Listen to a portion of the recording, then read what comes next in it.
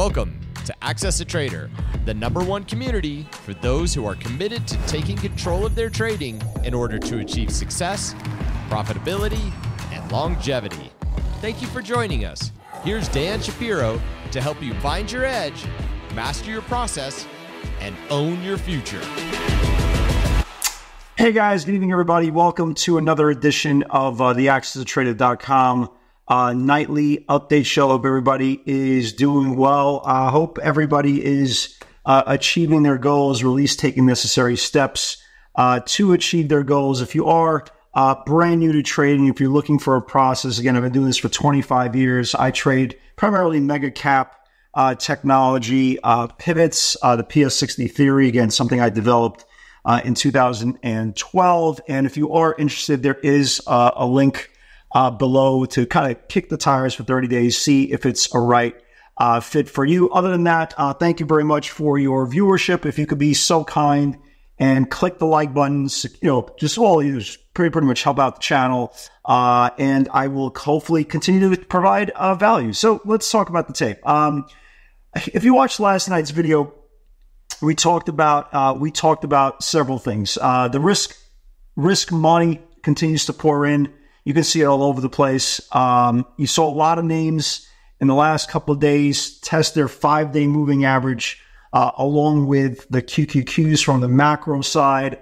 And once in a while, when the trend is so euphoric, right, or a trend is so aggressive to the downside, in each direction, eventually something happens and there is a seller strike on the way down. Okay, when stocks just can't be sold anymore and there's nobody left to sell stock, and there's something called a buyer strike when a stock or a market is in, I don't want to use the word final stages, but kind of a pause area, right? A pause area of the tape where the market potentially could be tired. And when you look at the last 5-6 days, obviously the catalyst has been the election.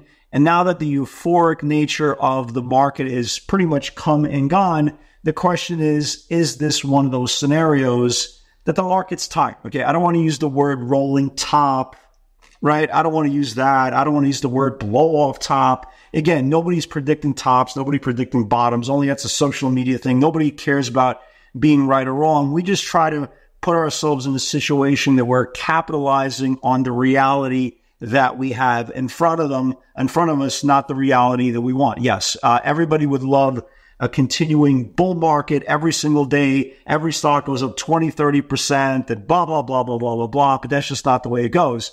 And if you look at the last 3 days, right, the last 3 days, and we'll use the QQQs as a barometer, but if you look at the last 3 days in the QQQs, you'll notice that the market closed with 3 straight red candles. What does that mean? It's basically, in layman's terms, if you're using any simple form of Japanese candlesticks, is just basically the market closed lower than the open versus the previous other 3 days going into the election. And after the election, the market closed with green candles, were higher close than higher open. So is this one of those blow off pauses, rounding pauses? Again, I don't use the word top. Or is this just a simple digestion cycle that in the next couple of days, the market could go sideways and then we start resuming back to all-time highs? The answer is yes, yes, and yes, right? Again, this is why we always talk about be prepared. Be prepared to the upside, be prepared to the downside, but don't put on blinders and think the market can't go lower. It's stupid, right? It's stupid.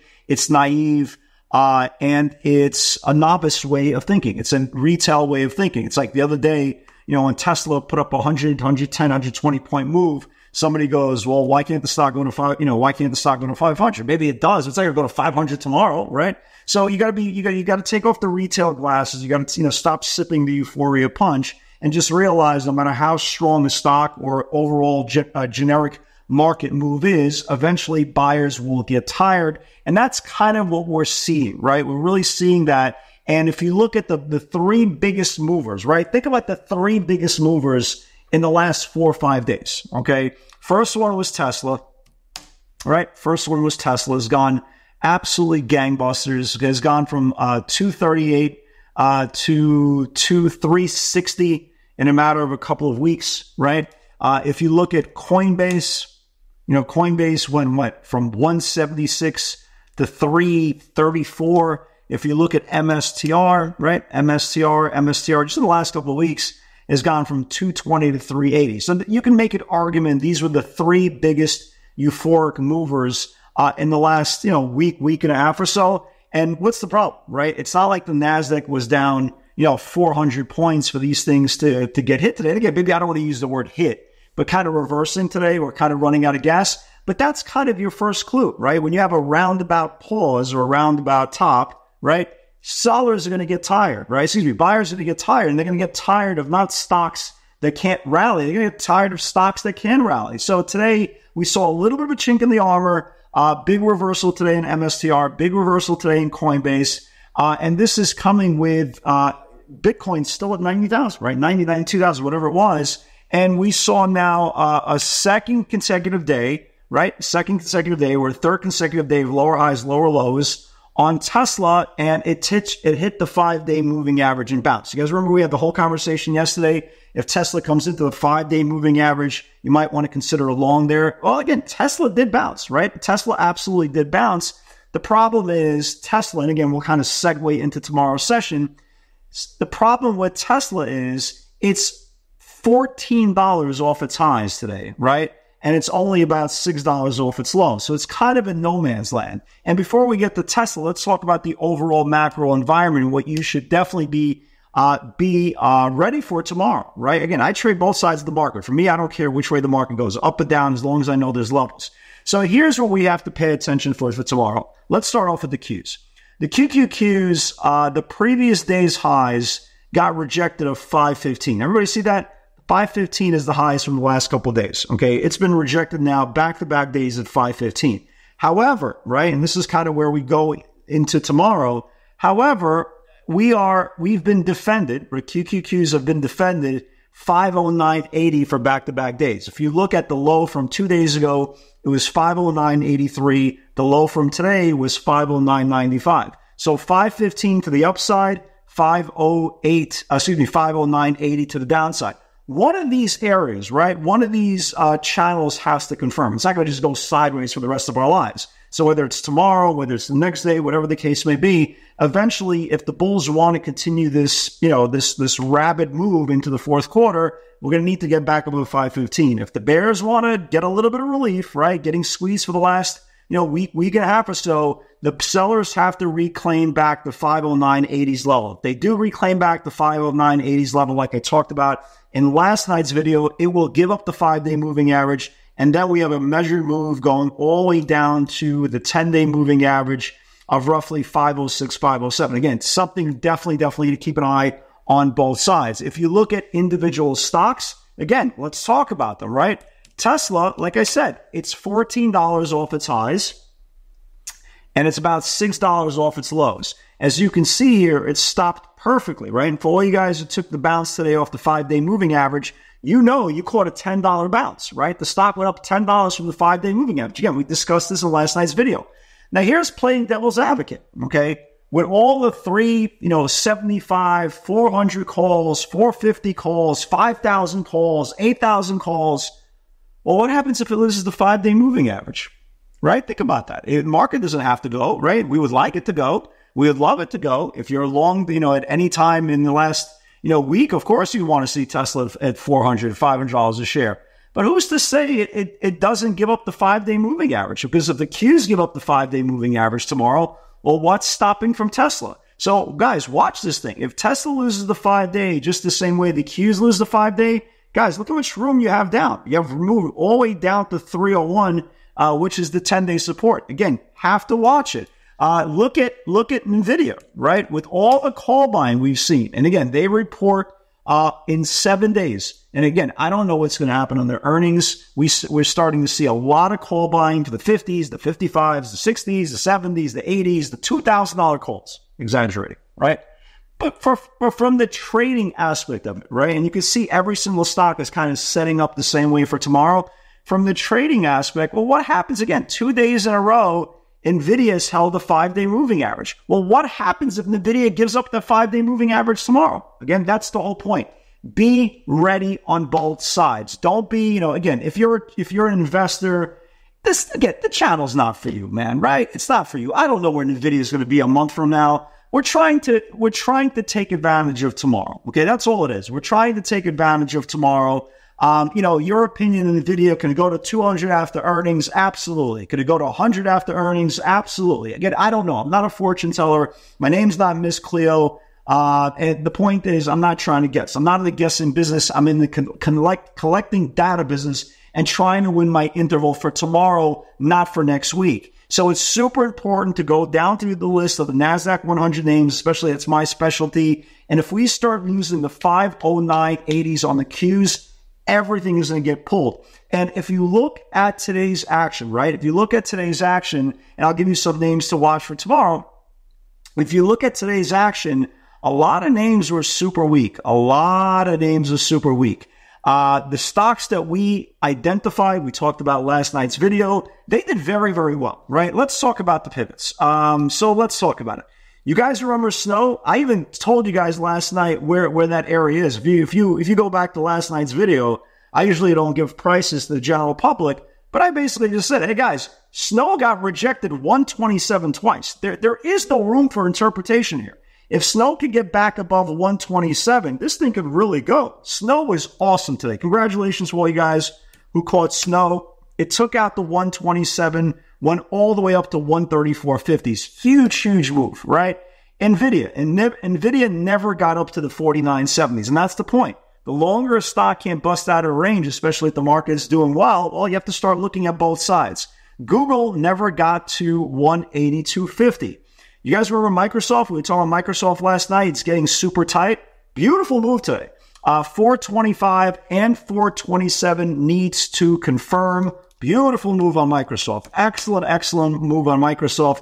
It took out the 25, took out the 27, and went all the way up to 429.30s before turning around and going lower. And that's the point. When you have good stocks coming out of a range and they sell off back to the range, into the close, that's when you have to start looking at both sides. But a beautiful move, absolute gorgeous move on Microsoft.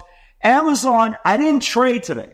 You guys remember last night on the video I said, hey, there's speculation that Bezos was going to be, almost done with selling his stock.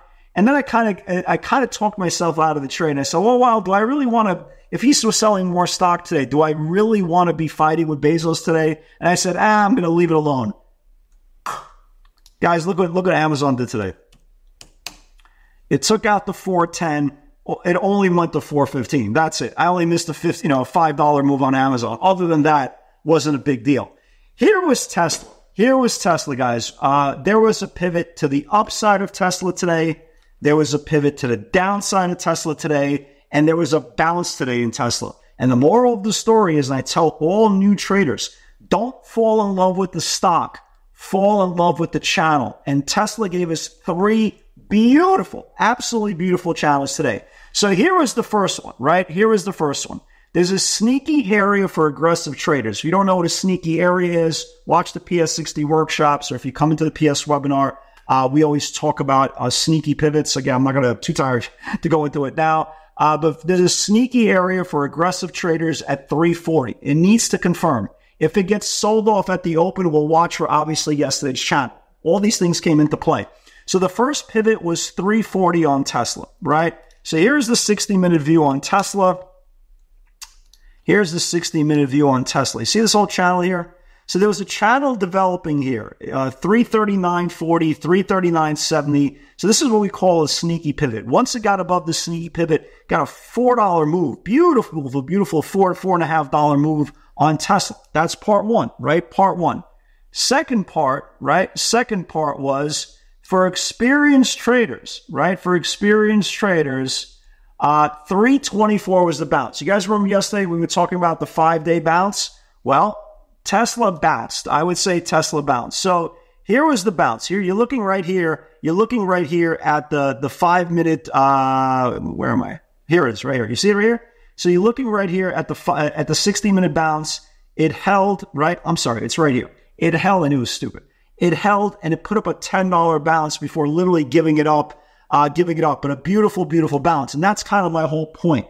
if it couldn't bounce aggressively, and granted, it's still up $6 from the bounce, the point is, if it does give up that bounce area that it reclaimed or defended today, Tesla could be in trouble. But again, let's see how it plays out for tomorrow. And last but not least, RGTI, beautiful. Again, beautiful Microsoft pivot. RGTI, 175 needs to build. Went to like 190. They were coming for the December $2 calls. Keep an eye on this thing for tomorrow. It's something to do with quantum computing. There was another stock, I forgot what the symbol, went nuts on quantum computer, but gave a 15-cent push on a dollar stock.